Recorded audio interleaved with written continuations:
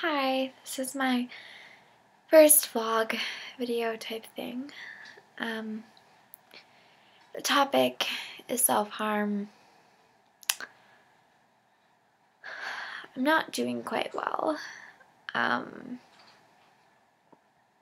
I couldn't explain why because I haven't self-harmed in 3 months. I self-harmed like consistently for a year and a few months, and I mean, it wasn't a ridiculously long time, but it felt like forever. But I haven't in 3 months, which was a huge accomplishment for me. I went from just such a low place to here, which is great, but I have days like these, and I feel just so incredibly discouraged. And I was wondering if anyone else feels the same way. Like, I have not self-harmed in 3 months, and I feel better about myself. I'm not hating on myself every second of the day. I'm not miserable. I'm not crying every day. I really do feel better, but I feel like the main thing that stayed consistent throughout all these changes that I just explained is the fact that I still want to self-harm so bad. And maybe it's just the fact that it's what I'm used to.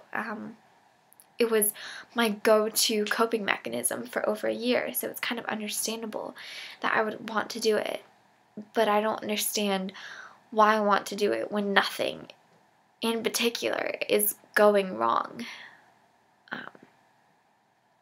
Because throughout that year, I can name a lot of things that not only went wrong, but it's all I thought about, and it's what I focused on, and I wouldn't stop thinking about these horrible things that were happening in my life.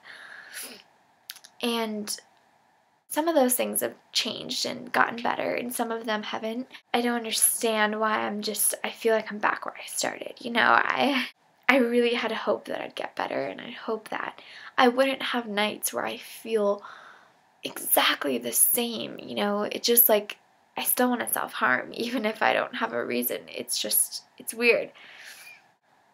I feel so lonely, and it's really hard to go through that.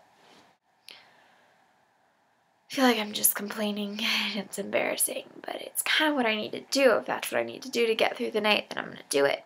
I really hope someone can relate. Like, I just wish there was a recovery deadline. Like, if you make it 4 months, you're done. You won't ever have to want to do it again. But there's not. It's just, I cannot go the rest of my life thinking that I'm going to go to bed feeling like this.